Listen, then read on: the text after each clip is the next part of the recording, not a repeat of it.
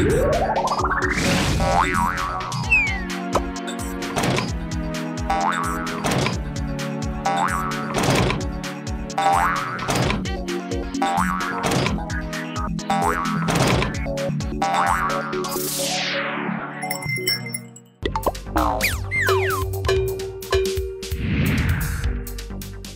day, grade 12 learners of South Africa. Welcome to Mindset. We're going to be doing life sciences for the next hour and 15 minutes or so.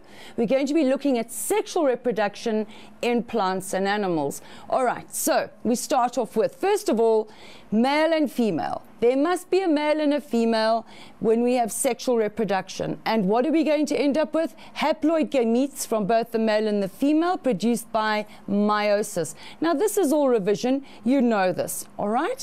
The process of fertilization takes place. So we add the one gamete plus the other gamete, and we end up with a diploid, means two, diploid zygote. All right, now that zygote develops into an embryo, even in plants, and it contains the genes. In other words, the genetic characteristics from both the male and the female. All right, now we're going to always have less offspring when there is sexual reproduction. Why? Because it will depend on how many ovules the female has. In humans, generally, we have one, okay? In seeds, plants can produce thousands of seeds, but compared to asexual reproduction or vegetative reproduction, we can end up with a lot of offspring that are identical to the parent, all right? And there are many. We can just carry on. As long as there's a parent plant, we can make as many offspring as we like. Whereas with sexual reproduction, it is finite. All right, now, the advantages. You have a recombination. Now, please, people, look at this word. You recombine. A recombination of the chromosomes during meiosis, all right? And it is random fusion of the gametes during fertilization, and that results in offspring that have genetic variation. Okay, now remember, with genetics, if we've got the parent, I'm going to just put capital B, small b, and we have the two parents, we're always going to have a recombination of options of gametes that will end up genes that will end up in the offspring, because the offspring can either be that, or this, or this, or that. So it's always a recombination and a random fusion of the gametes. Why? So that we can have genetic variation. That is your biggest plus with regard to sexual reproduction. There is always room for genetic variation. Even you, as you sit there, you are half your mother and half your father. Theoretically, you are a quarter of each of your grandparents. But there is always a genetic variation when sexual reproduction takes place. Asexual reproduction, there is no genetic variation. All right, now, if we look here at the disadvantages, the male and female gametes must be prevented from fusing, or they can be prevented from fusing, so no offspring can be produced. Whereas with asexual reproduction, a plant's going to make offspring. Genetic mutations may result in undesired characteristics being carried to the offspring. So your disadvantages are that they may be prevented from fusing, so there's no offspring, and secondly, we are going to have genetic mutations occurring as well. Whereas when there is asexual reproduction, there is no genetic variation, so there is no chance of a mutation. Right, now, asexual reproduction is what we're going to go through now, and this, people, you must know. So here we're always going to have one parent. It's asexual. You only need two when there is sexual. When it is asexual, it doesn't matter. You've got the one parent that's going to keep producing offspring that are identical. So here we're going to need vegetative structures. In other words, it grows from, so in this case it would be plants, okay? And it's going to grow by mitosis. No meiosis. Meiosis is for sexual reproduction. Just remember, meiosis meiosis, lots of S's. Okay, mitosis, if my toes grow, my shoes get too small for me. Mitosis is for growth, for development, for growth and development, for replacement of cells, okay, to repair cells, and also for reproduction in unicellular organisms. Okay, that's mitosis. Now here you've got a plant that's going to make a vegetative structure and undergo mitosis. There is no fertilization, and the resulting offspring are going to be diploid, and people look at this, identical. They are identical to their parent plant. All right, because there's no reproduction. It's like cloning. It's rapid. You can get lots of numbers quickly. The advantage is it's ideal for large numbers of identical offspring. And why would we want identical offspring? Because they have the desired genetic characteristics that we want. And disadvantages? Well, the biggest disadvantage is that there is no genetic variation. Even though the advantage is that we have desirable genetic characteristics, but always no genetic variation, so there'll never be any difference.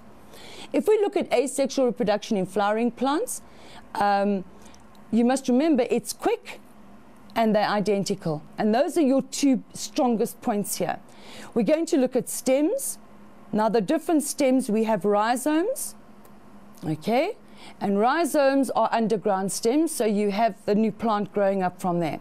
Tubers, well, they're stems that store food, like, for example, potatoes, and we all love potatoes. If you've ever seen in a bag of potatoes, if you leave the bag for a long time, let's say over a week or two, it's a nice, dark, warm place. So in that bag, it sort of represents the soil. And when we get to the sort of bottom of the bag, if you don't eat a lot of potatoes, you'll see that some of the potatoes have like a little bud growing from them. It's called an eye. All right, that's the term. And that little bud, if you cut a piece of potato with that bud and you plant it, it'll grow into a new plant. All right, so you have your lateral buds, and if you cut them, clearly it grows into a new potato. Now, other stems are bulbs, and people, we all know what onions look like. Now, if you leave onions and you don't, I mean, if you buy a big bag of onions and you don't eat a lot of onions, the last few in that bag, you'll find that the bulb, the onion plant, has now started producing little baby plants on the side of it. And it'll also start to grow green leaves out of it. Then that plant is ready to stick into the ground, or the onion's ready to stick into the ground. And any one of those little bits that develop from the side, you can break them off and they grow into new onions as well. Stolons, they're also called runners. This we're always going to find in strawberry plants. There's also hen and chicken, but we'll show you later. So we have a horizontal stem that grows sideways, and as it grows out of the little plant, the stolon grows along, and where it hits the soil, it develops into a new little plant with roots, and then it'll produce another one and a new little plant and roots. All right. Now, if we look at stems and asexual reproduction, here you have your underground stems. All right, can you see? From this stem, you're going to have roots developing, and you have leaves developing. So this is an underground stem.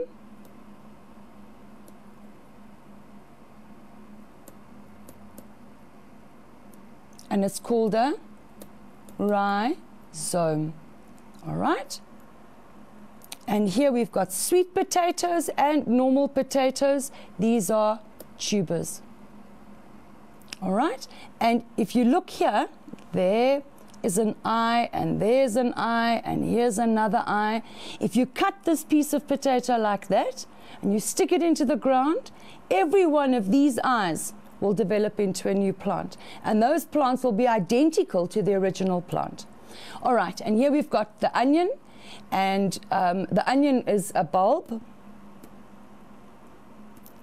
and what it does is it starts to grow out like that, and as it starts to grow these green leaves, you'll find that a little bulby area will develop here, and it'll start to have its own leaves. You can break that off and stick it into the ground, or you can take this one and stick it into the ground. And here we have our stolon or runners.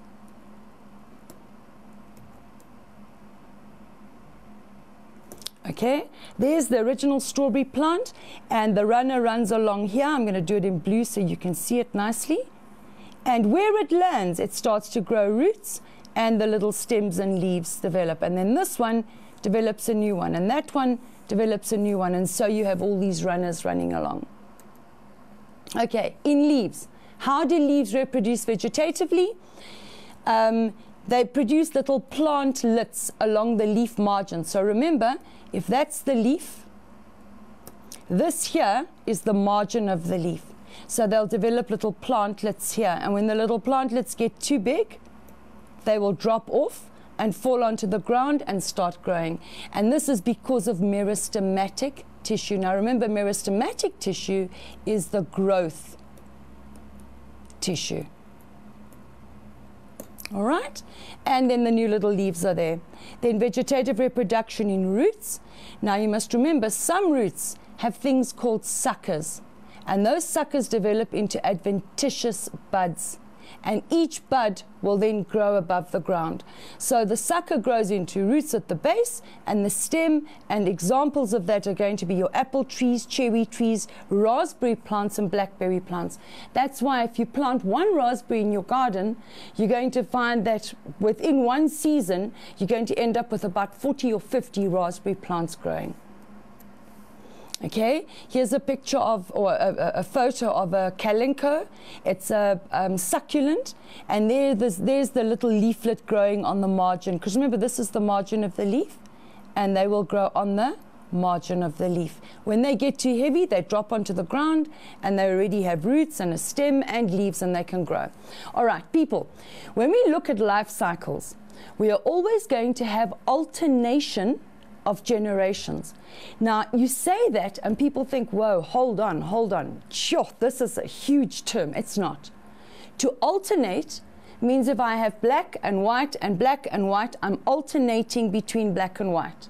Okay, so alternating means to go from one to the next, okay, and then back to the first and back to the next. So that's alternating. Okay, generations. We have a sporophyte, which produces spores, and a gametophyte, which is going to produce what? Come on. A gametophyte will produce gametes. So what we're saying is, within a life cycle, there's going to be an alternation between sporophyte generation and gametophyte generation. Now, we are the sporophyte, but what happens in the ovaries and the testes? We produce gametes. So that would be, that portion would be the gametophyte generation. And then the gametes will bond and form a diploid zygote. And what do we have then? We have the sporophyte generation. So the sporophyte generation is always diploid, and the gametophyte generation is always haploid. So let's have a look. Alternation of generations. Okay, you are alternating between the haploid gametes and the diploid sporophyte generation. Okay, so each phase has one distinct structure. We have a gametophyte generation that is haploid, and a sporophyte generation which is diploid. Now, a haploid plant, if it's haploid, has a gametophyte generation, and that will produce gametes. I mean, people really, this is not difficult. Gametophyte, there's your word gamete. Okay? So gametophyte produces gametes. And how do you produce gametes here? By mitosis. Because the mother section is a gamete, and it's haploid, so therefore it's going to produce more haploids. Okay, so you're going to have your haploid structure by mitosis. Because remember, it starts off haploid, it's going to produce more haploid by mitosis. So they are identical.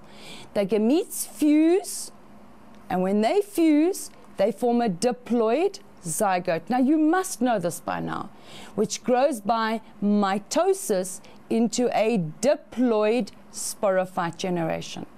So we have a gametophyte generation that produces gametes by mitosis, And we now have the gametes. They're going to fuse to form a diploid sporophyte generation. The sporophyte generation produces haploid spores by meiosis.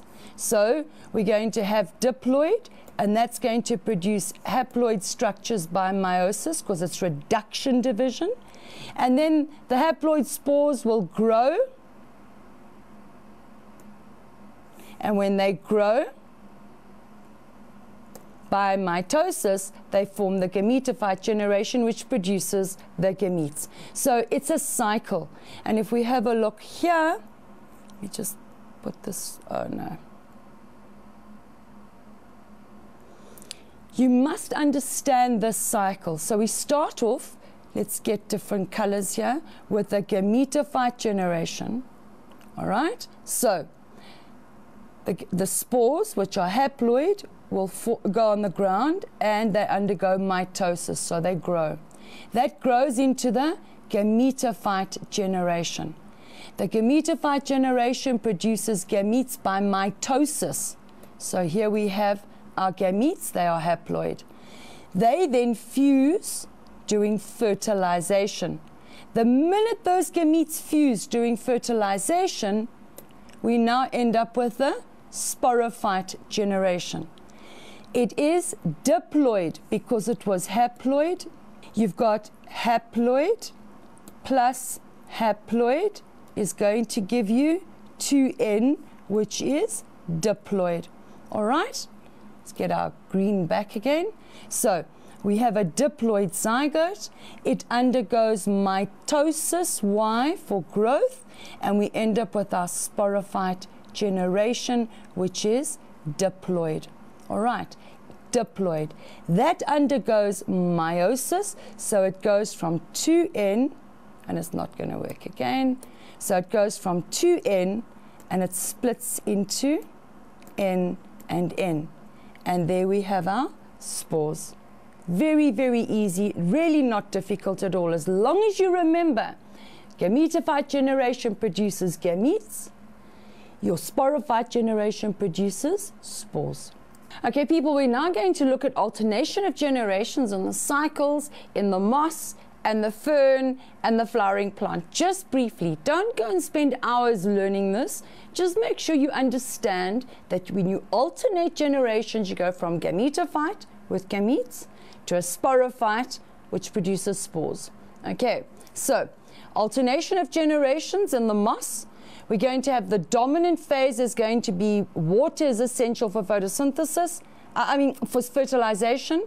So that's the dominant phase. There must be water because the little sperm cells have to get to the egg cells. And how do they get there?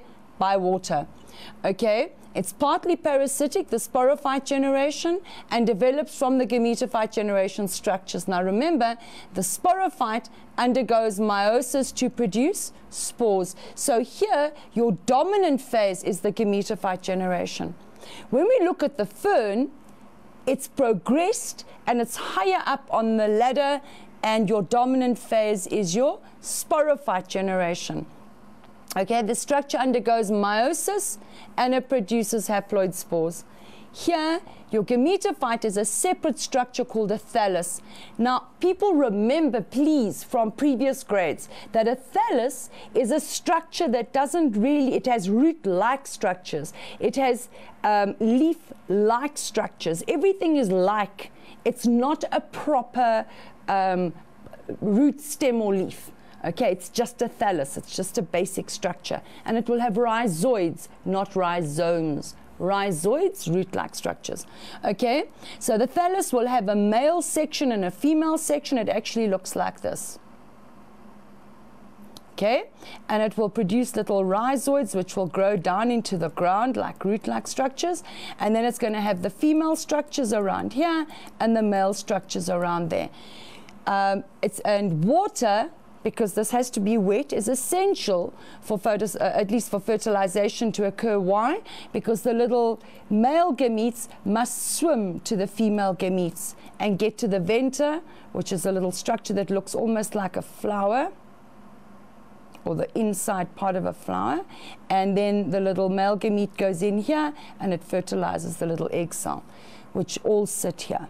All right, so the sporophyte develops from the gametophyte structure. If we look at the flowering plants, here again, your more advanced plants, your dominant phase will always be the sporophyte phase. So here we have various adaptations exist. Why? Because we must make sure pollination takes place.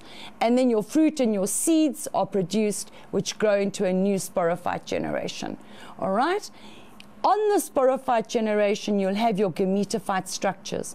And here, your male and female are parts of the sporophyte.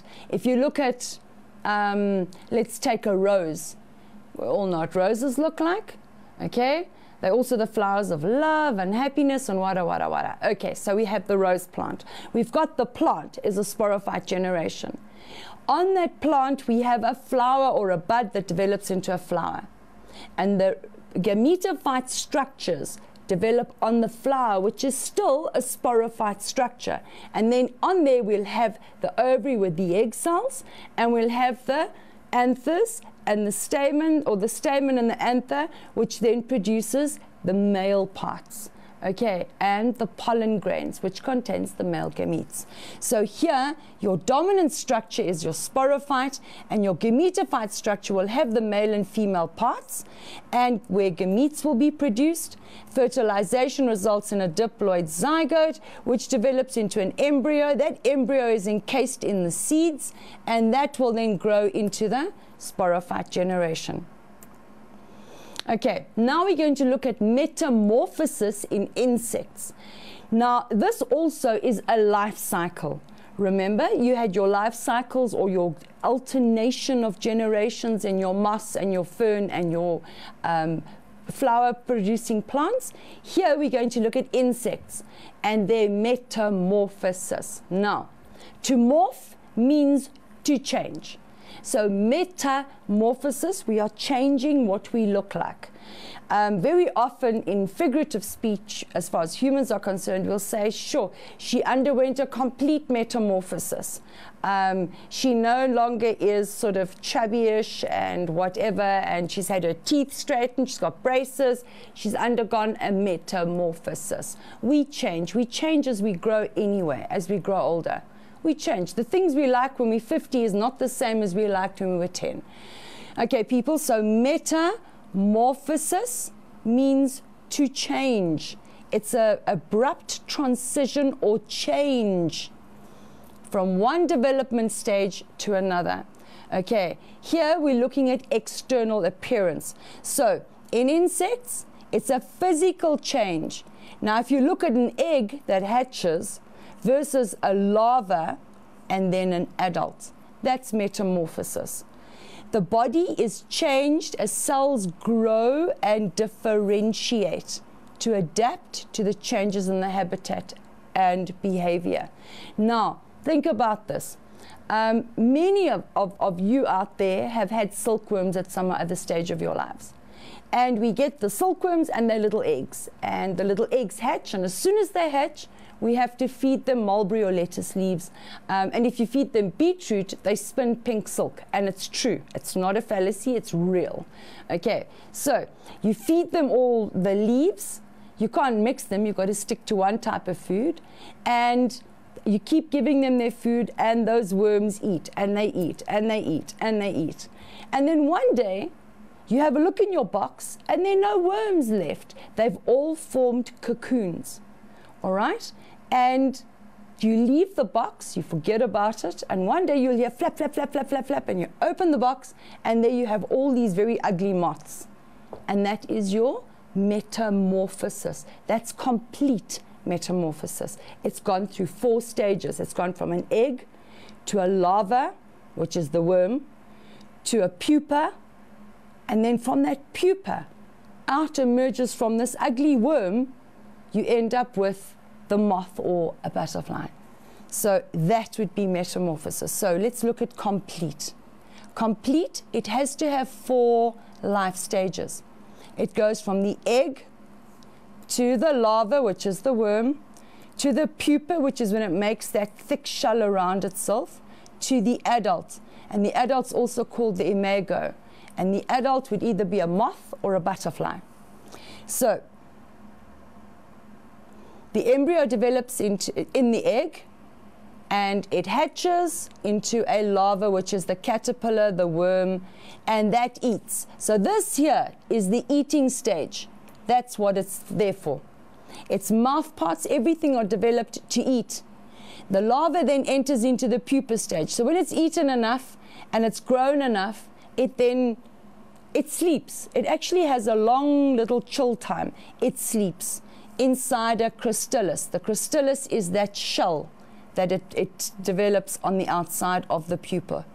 Then the body changes physically inside, and it goes from being this long, ugly worm, so it goes from looking like this, with lots of little legs, okay? It goes from that into something that looks like this. Now, I mean, that is a complete change, okay? And it can only reproduce in this stage because its function here, okay, as a caterpillar, its function is to eat. And its function here is to mate. And when it mates, it produces eggs. And when it lays its eggs, we're ready to start the life cycle again. And examples of this would be bees and moths and butterflies and mosquitoes and dragonflies and flies. They all go through metamorphosis. Okay, what is the advantage? Well, first of all, the juvenile and the adult forms live in different habitats. Okay, the worm is going to live on leaves and eat those leaves. Butterflies, or the adults, move away. They don't live in the same habitat. So therefore, they require different food sources. This avoids competition, which is good. You don't want competition between the same stages of one organism. And also the pupa stage, there's no feeding at all. So a food shortage won't worry it at all. So your pupa stage normally ends up during autumn or winter, so that little moth or butterfly sleeps during a period where there is no food. What happens mainly in winter? Your deciduous trees are going to lose all their leaves, and there's nothing for the pupa, at least for the larva, to eat.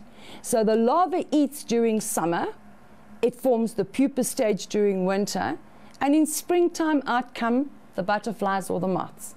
They mate, they lay their eggs get ready to hatch, and then when it's spring, at least get to summertime, they will hatch, because why? During summer there is plenty of food. All right, so the pupa is covered and protected, and it can stay like that and look after the organism in harsh, unfavorable environmental conditions. So that's good. The disadvantages are that the organism is defenseless while it's in its pupa stage. So the pupal stage is protecting it from harsh, unfavorable environmental conditions, but if there's something that wants to eat it, it can't protect itself. It's defenseless. Okay, the difference between complete and incomplete. Remember, complete metamorphosis had egg, larva, pupa, and then adult. Always those four. With incomplete metamorphosis, you're only going to have 3 life stages: an egg, a nymph, and an adult, which is the imago. Now, the nymph doesn't look like a worm at all. All right, it's just a very small version of the adult, but it doesn't have wings and it doesn't have all kinds of things. So we're going to look at this now. The nymph often looks similar to the adult. Okay, you think of cockroaches, locusts, toads, and frogs. But your nymph, for example, in locusts, can't fly. The advantages: the nymph has adaptive features to allow it to live in a different habitat. Therefore, it's going to eat different food. And therefore, we don't have competition between the young, or the nymphs, and the adults. Now, people, that is the same as we had for complete metamorphosis. So that advantage is the same. So you only have to learn one advantage. But the disadvantage is that the nymph must grow and molt. Okay, so as it grows, it goes through 7 different stages of molting. So what is molting? Molting is when it sheds its extra, remember these are insects. So they have a head, a thorax, and the soft abdomen. The thorax is hard. It's made of chitin most times. And chitin is hard and thick. And I mean, if you've ever squashed a cockroach, you know it goes crunch, crunch, crunch. That's the exoskeleton breaking. All right, now, if this little thing has to grow, it's got this hard exoskeleton. It's got to break through that exoskeleton, shed it, which is molting, and then while it's shedding it, the soft underneath is going to be all wet and soft. And this little thing, this poor little nymph, is going to then not be able to fly or do anything.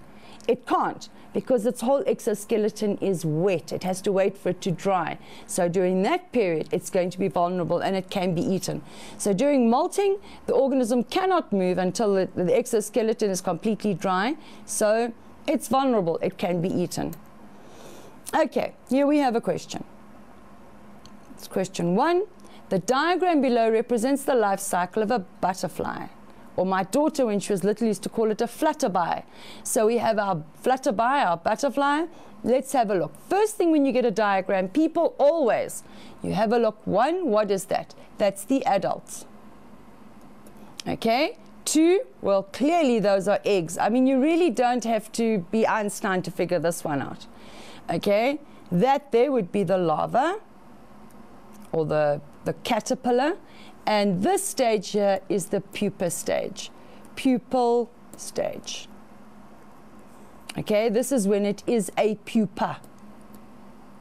So this thing is a pupa and it's in the pupal stage. Larval stage, or it is a larva. And the adult.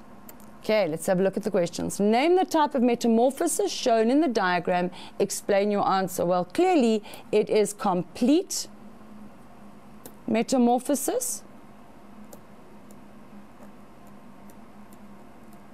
Okay, and being complete metamorphosis, why? Explain your answer. All the stages of development are present. Okay, label the stages. We've done that. And then it says, explain the major difference between the complete and incomplete metamorphosis. All right. If we look at complete, I would always do a table. Now, they haven't asked for a table. When they ask for a table in an exam, if they say tabulate the differences, then you know you're going to get a mark for doing the table, an extra mark. But whenever you are asked to explain or show the differences, it's always better to do it in table form, because then you don't forget anything. So if we look here, we say complete metamorphosis, and we have incomplete. All right, now complete, we're going to say that the organism changes completely.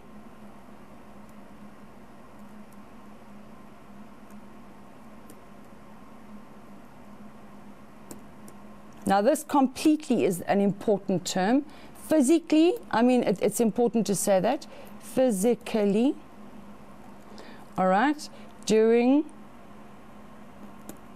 4 stages. All right, and what are those 4 stages? They're going to be the adults. We need the adult first. The adult lays the eggs. The eggs hatch and grow into the larva, which is the main eating stage.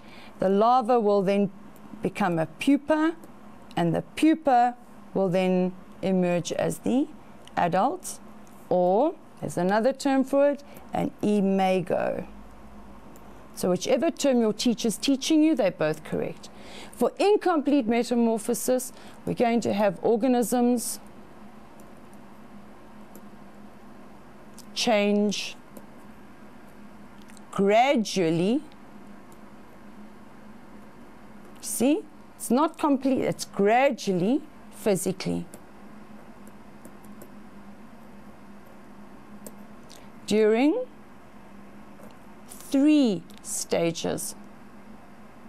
And those 3 stages are egg and the nymph and the adult or imago. So 3 stages versus 4, changes gradually. Here it changes completely. Okay, people, easy enough.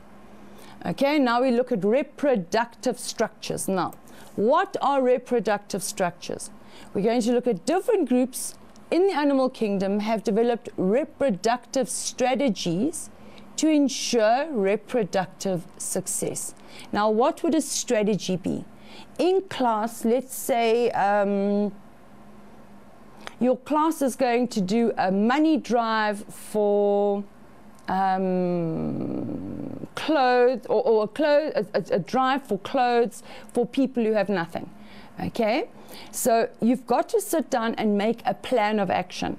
That plan of action is what your strategy is. So here we're looking at reproductive strategies for reproductive success. They want to make sure that they're going to be successful. Why is it so necessary to reproduce? Because by reproducing, each organism on this planet is ensuring that its kind survives. All right, now in order for sexual reproduction to take place, we need 2 individuals. We need a male and a female. Not 2 males, not 2 females. Why? Because the male is going to produce the male gamete and the female is going to produce the female gamete. And the 2 gametes are going to join to form a new organism by fertilization. Okay, so we look at animals and what is courtship. Now think about in your life, what is courtship? Remember, we are a kind of animal. We're not plants. We are either humans fall into the category of animals on this planet, not plants. So it's plants or animals. That's it. You've got to choose. Okay, look, some people are vegetative structures, but we're not going to go there. Okay, so we look at courtship. And what is courtship?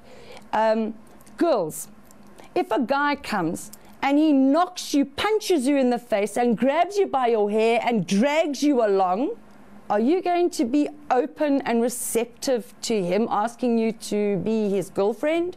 No. Okay, his behavior is completely wrong. Guys, if you want to woo a girl, what are you going to do? You're going to be nice to her. You're going to do her homework for her maybe. You're going to bring her special lunch or a sweetie or a chockie to school. You are going to woo her. That is courtship. Okay, you're not going to punch her in the face and drag her around by her hair. Okay, that's caveman style, doesn't work. So here, animals are exactly the same. The female, even though in birds, for example, they are quite dull. I mean, the females really aren't pretty birds. But the males always look very flashy. Why? Because they're showing themselves off. And the female decides, I like that one over there because he's got a bright yellow tail, okay, or a bright red tail. Or he really looks cool with all these colors. That's how the female chooses. The female always chooses. So the males have to strut around looking good and do all kinds of fancy things to make the female want them. So let's have a look what they do. We're looking at animal species. We have courtships, and they are rituals for mate selection and mating. Now, if the female doesn't choose a mate, there's going to be no mating. And she's very, very fussy. So the male will generally initiate courtship, but the female, look at this, selects her mate. And people, we are no different as humans to the animal kingdom. No different whatsoever. So guys, beware. We choose. Isn't it lovely being female? Okay, based on his display. The courtship rituals may include complicated dances, soft pecking, head rubs, singing. The birds are going to whistle like anything, noise making, fancy flying patterns, croaking. I mean, have you ever sat in the evening, no matter where you are, and you're sitting there at about 6 o'clock, 7 o'clock in the evening, you hear quack, quack, quack, quack, quack, quack, and the frogs start going mad. Eventually you think, like, are there only frogs and crickets out there? Well, those frogs are calling the females. They're saying, listen to my beautiful voice, bop. Okay, and the female listens, I don't like that one. And the other says, well, I've got a better one, bop. And she thinks, well, not so good. And this one says, ooh, I've got a really good one. I can show you a good time, quack, quack. And she thinks, oh, there we go, that's my mate. And that's how it works in nature. All right, note that courtship rituals can result in behavioral isolation. Because if the female doesn't like that male's croaking, or the mock fighting, or the real fighting, or the displays of good looks like we have with a peacock, she says, well, you know what? Not interested, you're not coming near me. And then we have behavioral isolation, which results in animals behaving differently during mating rituals, and the females will not become responsive. And if they are not responsive, no mating takes place. All right, now examples of courtship. We've got our frogs croaking. We've got our male reptiles. Well, they've got nice bright colors, and they dance around the female saying, check out my dance moves, doll. Are you interested? And she'll say, looks good. Let's have a look at another dance move. And so they choose their partners that way. Birds singing, the peacocks display their tail feathers. Weaver birds, oh shame, these poor weaver birds. People, the male goes around and he builds nests, and he'll choose his female, and he builds this beautiful nest. Then he goes and he says to his female, come look at my home, come look at our home, this is going to be our home. And she checks it out. She thinks, not living here, hun, no, not classy enough for me, go play. And shame, the poor weaver bird is distraught, so he's got to build another nest. He goes and gets the female again and says, do you like my nest? She says, not good enough. This is to here and this is to that. And he goes and he can build up to 5 or 6 nests before the female will accept him and in his prowess of building.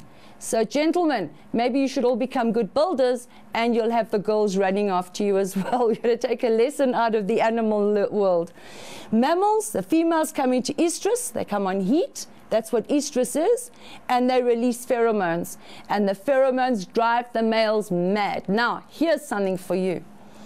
A male cat can smell a female cat that is on heat up to 1,000 meters away. Now, can you believe that? The same applies to dogs, except they're about 500 to 600 meters away. They can smell a female that's on heat. But again, if the female does not like the male, there's nothing he's going to do. She will not allow him to mate with her. And generally, that's what you find when the cats are making this incredible noise outside. It's because the female will not allow the male to come near her because she does not believe he is good and that he will give her the best and strongest offspring. Okay, people, we're now going to external versus internal fertilization, all right? So we say, right, external fertilization, the egg and the sperm fuse outside the female's body. It's external, okay? The eggs are generally inside, the egg cells are generally inside the egg structures. The females lay her eggs, and the male then deposits his sperm over the eggs. Examples, frogs, and many types of fish. Okay. Oh,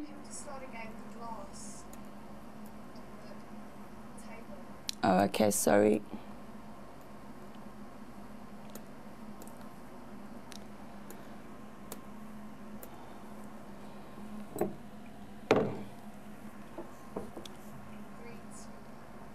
Okay, people, we're now going to look at external versus internal fertilization. Now, if external is outside the body, internal is inside the body. Okay, this is it's not difficult, it's so easy. Have a look. External fertilization. The egg cells and the sperm fuse outside of the female's body. So what happens? We have the egg cells are sitting inside the egg structures. The females lay their eggs and the male comes and he deposits his sperm over the top. Examples, frogs and many species of fish. Remember that the shell for those eggs, they're not going to have hard shells. It's going to just be like a soft jelly-like substance so the sperm can actually get to the egg. But it happens outside the female body. Internal fertilization, the egg cell fuses with the sperm cell inside the female body. Now, in some fish, most reptiles, and all bird species, reproduction is internal, but fertilization is cloacal because the eggs are produced. In mammals, that's us, copulation takes place, and this is when the male inserts his penis into the female and the sperm is released. Fertilization will take place in the fallopian tubes. And people, this is very important because you're going to do human reproduction. So remember, we are mammals, okay? And in mammals, you're going to have the penis is inserted into the vaginal structure and the sperm is released up into the female, and fertilization takes place in the fallopian tubes, not inside the cloaca. All right, now embryo development. Once fertilization has taken place, the diploid, remember it's a diploid zygote, develops into an embryo. This development takes place in an egg or in a uterus. Now, in the uterus, the placenta is going to feed the baby. In the egg, the yolk is going to feed the baby. All right, that little developing embryo. Now, you must know these three terms. Please, please, please learn them off by heart. We have viviparous, oviparous, and ovoviviparous. Now, viviparous, here, the embryo develops inside the uterus. There is a placenta that's going to nourish the baby, and the female gives birth to live young. Okay, when the gestation, this is pregnancy, when the gestation period is finished. So viviparous, we are an example of viviparous, and our cats and our dogs, all our pets at home are going to be viviparous. Oviparous has an O in front of it. Think of the O as an egg. You know those things that we boil in the morning? Okay, so viviparous is straight in the uterus. Placenta, and it gives birth to live young. Oviparous, eggs. And those eggs are going to have shells. And they laid outside the female's body, all right, in a nest or a structure. And it continues to develop inside the egg. And then the egg hatches, and we end up with a new little baby coming out of that. Now, if viviparous is giving birth to live young and internal fertilization, oviparous, there's an egg. Now, if we have ovoviviparous, come on, people, it's a mixture of the two. So let's see how it combines. Ovoviviparous, the fertilized eggs remain in the oviduct of the female. Okay? So it's in an egg structure, and there's no placenta. So it's in the egg structure, and that little embryo is going to grow and grow and grow and grow until it's big enough in the oviduct. And then when it's ready, the female will give birth to live young. But they stay in the egg in the female. Why? Because the female doesn't have a uterus that can develop a placenta. So viviparous, there's a placenta that feeds that baby in the uterus, and it develops and grows, and we give birth to live young. Ovoviviparous, the female doesn't have a uteral structure. So what it does have is it has all the structures to produce an egg. The eggs get fertilized, and it keeps those eggs in the oviduct. And when the eggs are ready, the babies actually come out of the egg, and the female will give birth to the live young and all the eggs, the pieces of egg afterwards. But you must remember, those eggs are not going to have hard shells like a chicken's egg, for example. Okay, so they have no shell. They can't have a shell. Okay, it's just a soft, leathery type structure, and there is no placenta. And oviparous, we have a shell. Amniotic eggs. Now, an amniotic egg is going to be an egg that actually has all the parts in it. It's not going to be a soft-shelled egg, it's a hard-shelled egg. It has a porous, leathery, or hard eggshell. And why? It prevents the egg from drying out. There are three membranes. You have the amnion, and you must know this, please. The amnion, and it protects the embryo during development. The chorion, which transfers the nutrients. Okay, so this is your amnions for protection, your chorion is for nutrients, and your allantois. And the allantois is for respiration and for waste disposal. Now your examples here would be insects. The eggs are not amniotic. In fish and amphibians, the eggs are jelly-like without a shell for external fertilization. Otherwise, that poor little sperm cell's never going to get to the egg. In reptiles, we have amniotic eggs that are oviparous. Okay, now remember, reptiles can either be oviparous or ovoviviparous. There are some reptiles that give birth to live young. There's some snakes that give birth to live young. So the eggs were inside the oviduct, they hatch there, the babies, and they actually give birth to live young. All right, and then birds are always amniotic. This is the diagram of an amniotic egg. Please, you must learn this. If they give this to you in an exam, you must be able to label it. So let's start from the outside and work our way in. So the first thing we're going to have is this shell.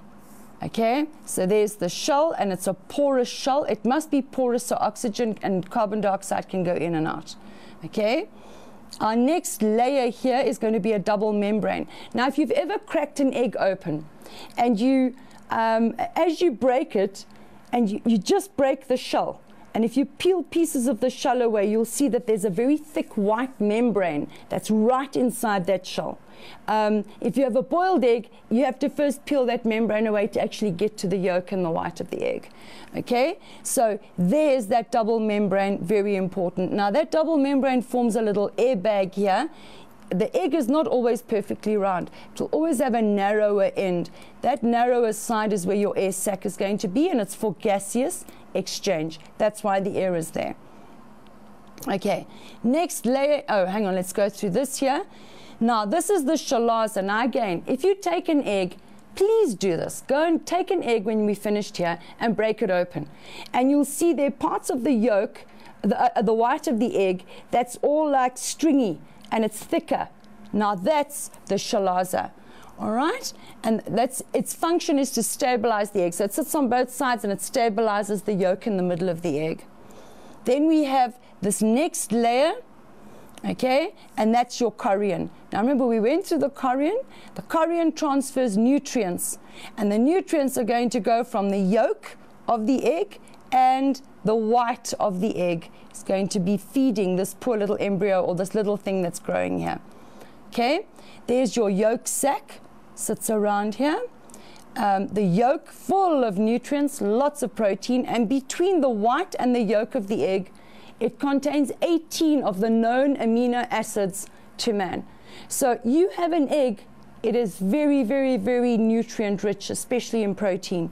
All right, now, our next layer in, okay, so you've got the chorion, and you've got the yolk sac, and now we look at, there's our little embryo, and the embryo is in the little amniotic cavity, and there's your amnion. Your amnion sits all the way around here, and it protects this little thing that's growing here.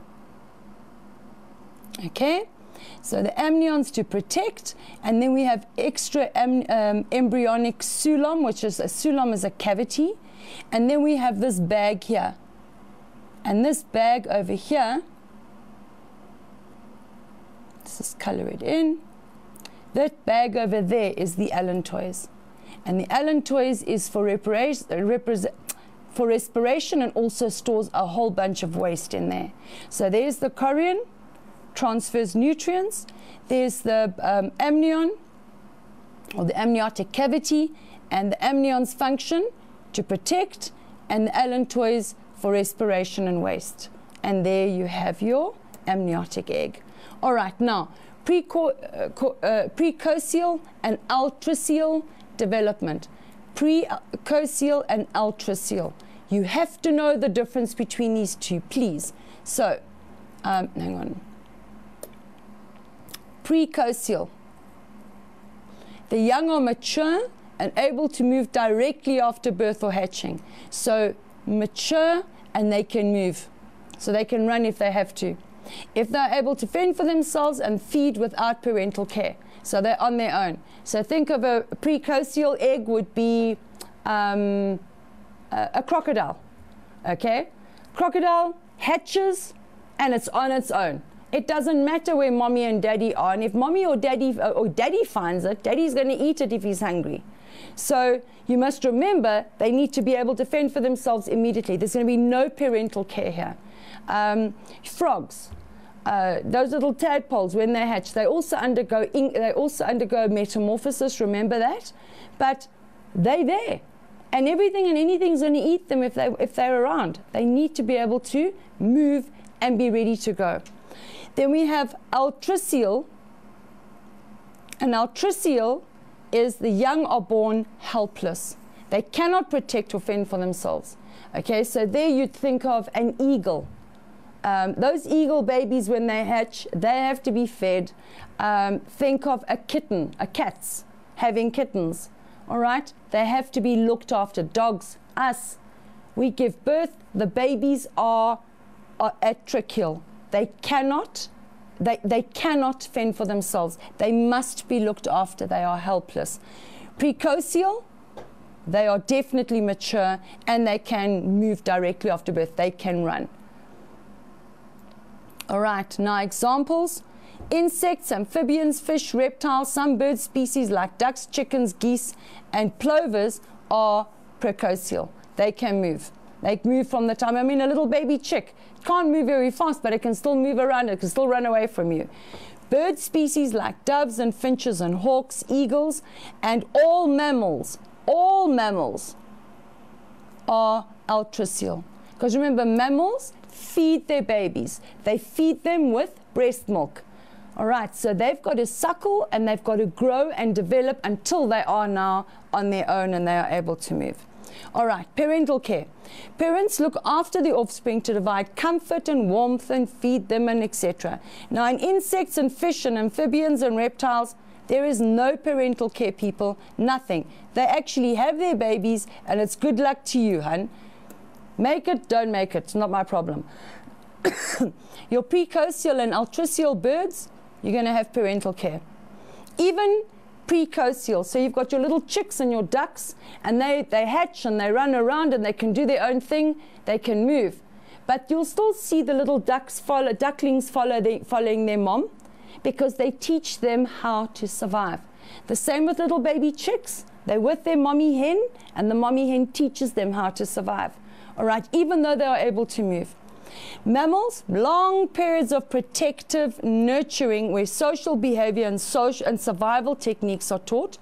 By the way, elephants are like humans. They also, just as a snippet of useless information, they also take their babies, baboons, monkeys, all your primates.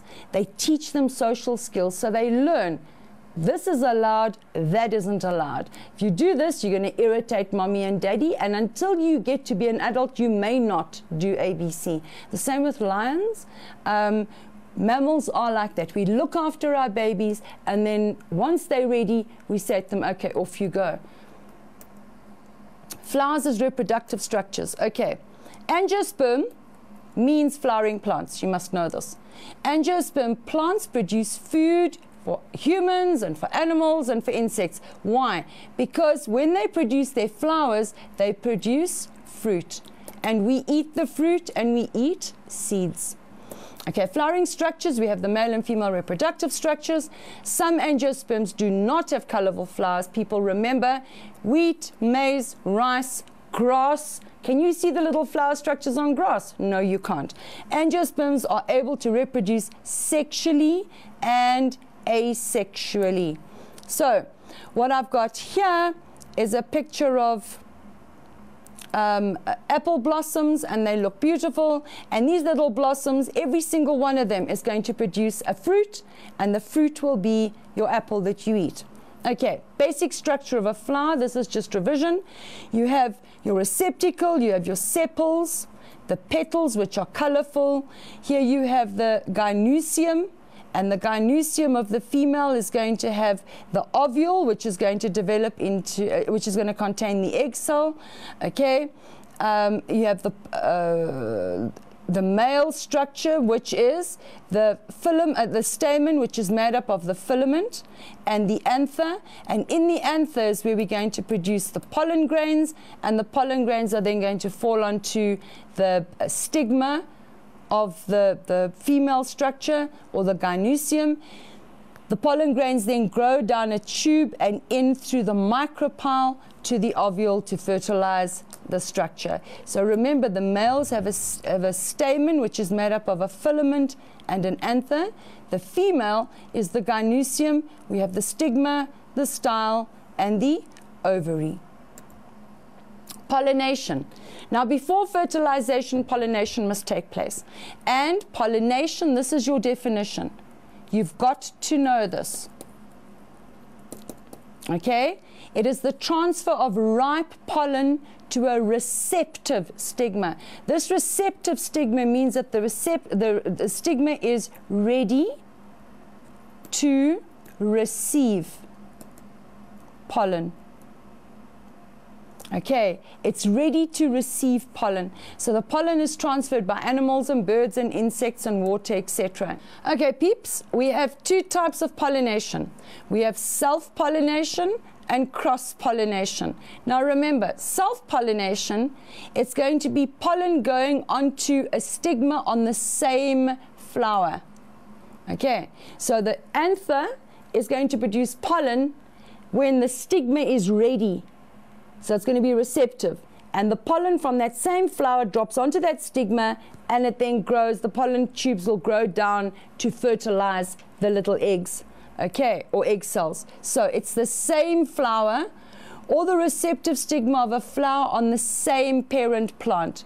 So you're going to have it, that's your self-fertilization. This flower is going to fertilize itself, okay? It's self-pollination.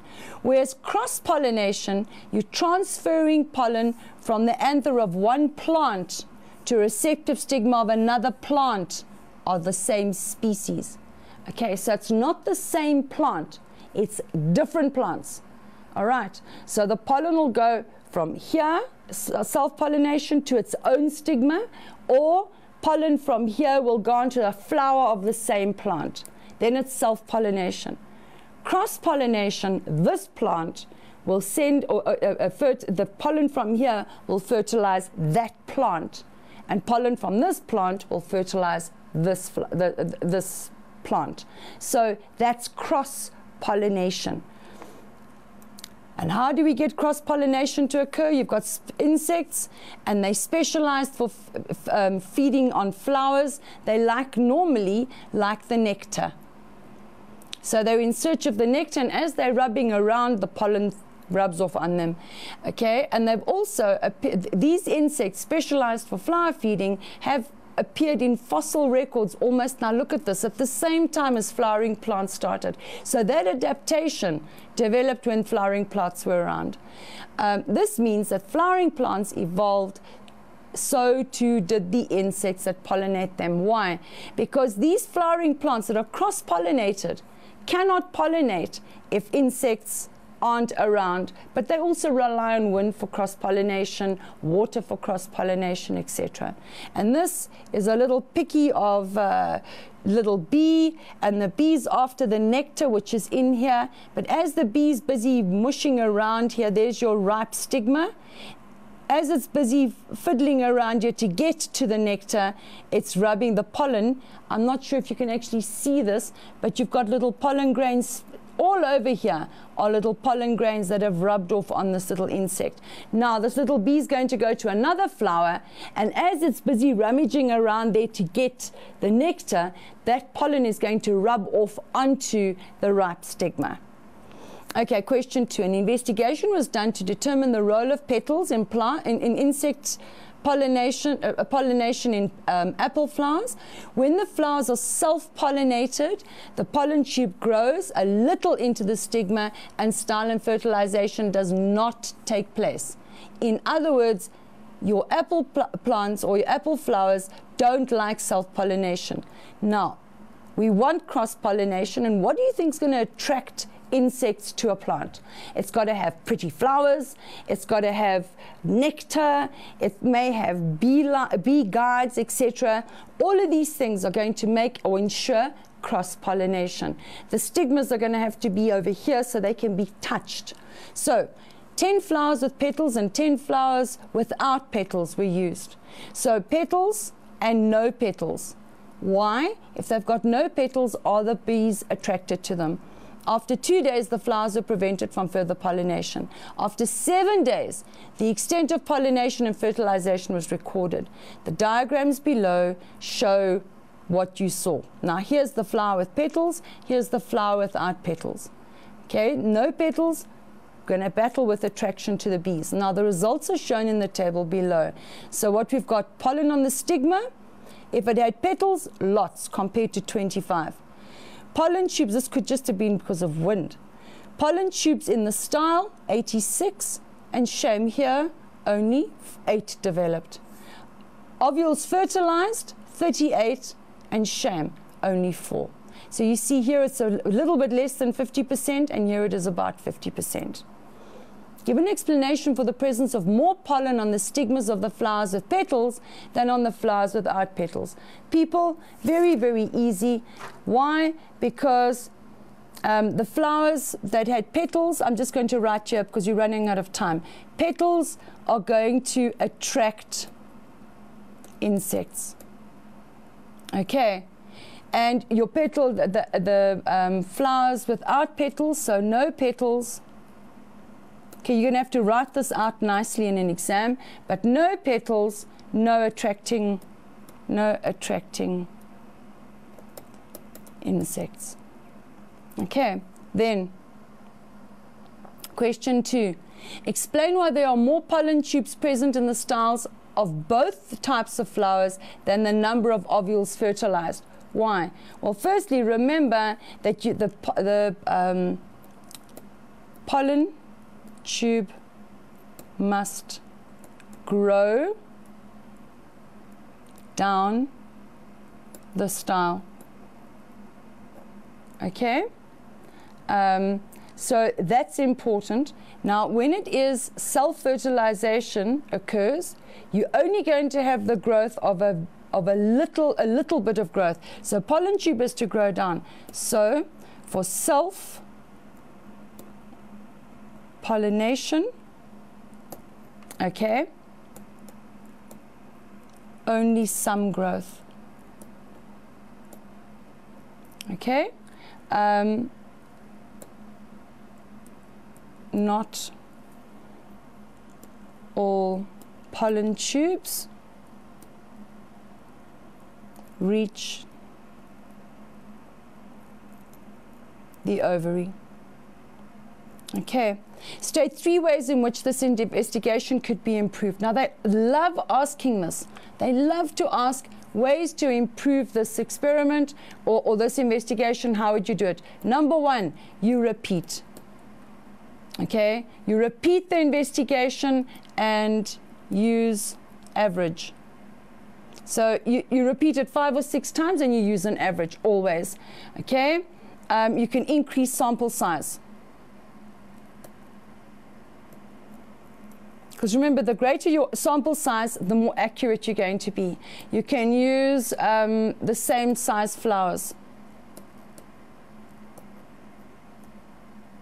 You can use the same color flowers.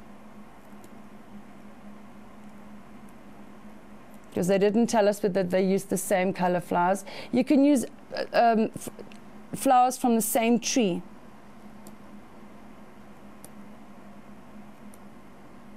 Okay, people, you can carry on and on and on here. At the end of the day, you must know how you would always make sure you have a greater sample size. Make sure that they're from the same plants or the same animals. So in other words, the same species, the same parent, etc.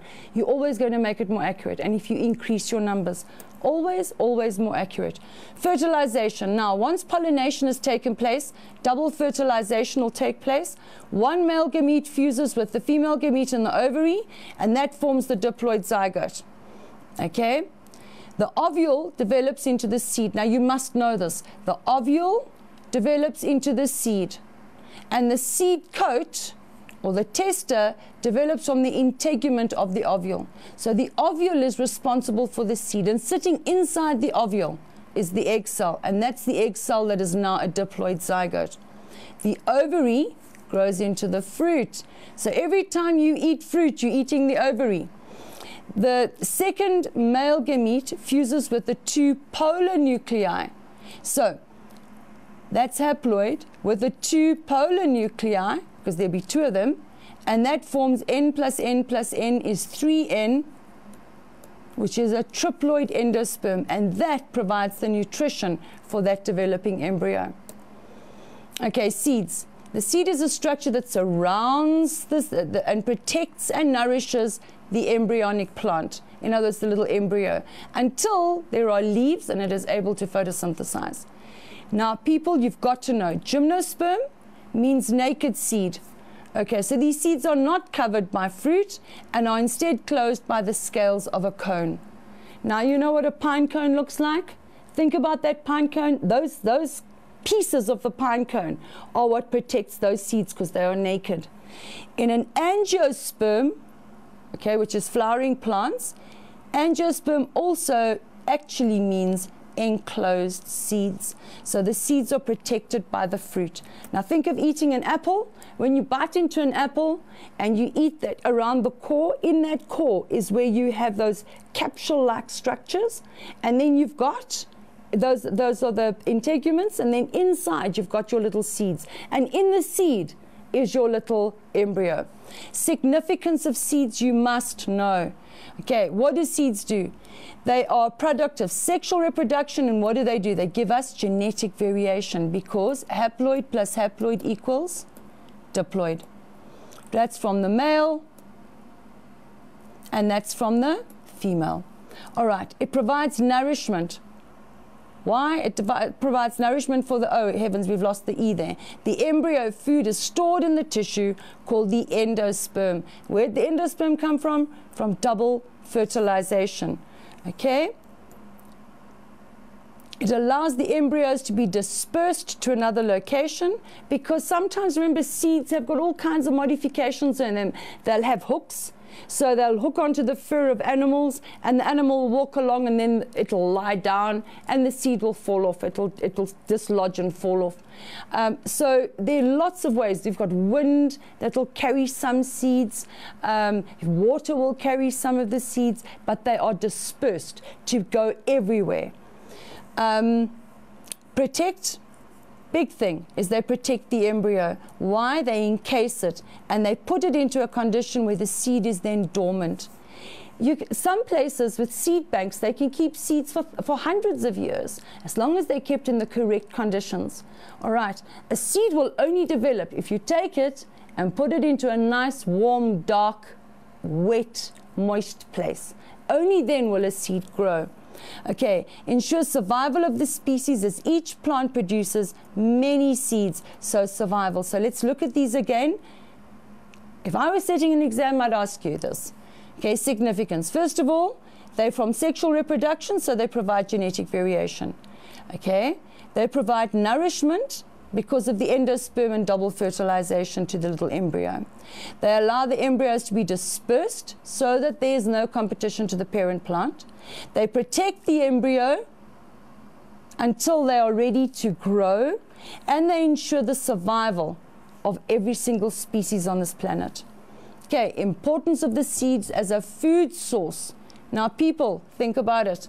Seeds are important because we eat them. Now look at what we've got here. We've got peas and soybeans. Soybeans are very rich in protein. And soybeans are what a lot of vegetarians use in place of meat. Okay, lentils, oats, nuts, green beans, and they're all rich, very rich in proteins. Cereals like wheat and maize and rice, they're the staple food for many people, so they form staple food. Sorghum is used as a product to make traditional beer. I mean, what would we do without sorghum in South Africa? Sunflower and peanut seeds are used for cooking and salad oils. Now, remember, some people are allergic to peanuts, but it's still for cooking and salads. Okay, seed banks. This is our last slide, and just bear with me. We almost finished with our little flowers. Okay, seed banks. What is a seed bank? A seed bank is exactly like a bank we keep our money in. And what does it do? It maintains biodiversity. Bio means biological, and diversity means differences. So it makes sure that the biological differences in the world are maintained. And we take them and we stick them in these banks. In this case, it's going to be a seed bank. Seeds are stored in, now please look at this, a cool, dry, sterile conditions. Now, if it's not sterile, they're going to be destroyed by bacteria. It must be cool because what do seeds like to develop? Seeds like it to be dark and warm and moist. Those are your three things to get a seed to grow: dark and warm and moist. So what do we do here? We make it cool, so it's not warm.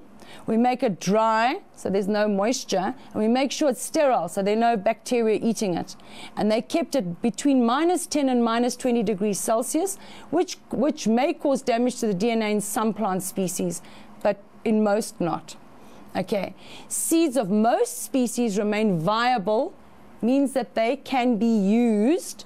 Viable, can be used for more than, look at this, 100 years in those conditions. Seed banks can be used to store seeds when a crop yield is high. Okay, and there've been a lot of seeds produced, lots of crops, so they take some of those crops and they put them in the seed bank. So the next year when it's a lean crop, they can go and get the seeds. All right, when there is a need later, like there's a natural disaster, or there's a drought, volcanic eruption, etc., or there's disease and pestilence, they can then be released and planted. Seed banks are also used when the species is listed as rare or endangered. Okay, why? So that we can protect our biodiversity on our planet. Now, people, this is all very, very important. Seed banks, like gene banks, we need to keep them. Why? Because somebody somewhere will do something stupid one day, and we're going to end up with a whole bunch of issues, and we're going to end up with a whole bunch of organisms that will no longer be. So we need seed banks, just like we need gene banks, so that we can remember that's what it looked like, and that's what it is. All right? Well, that's it for today. Not very exciting unless you're a true botanist, but that's all about sexual and asexual reproduction in plants and insects and your lower organisms. Have an awesome afternoon. Until next time, we'll see you here. Bye.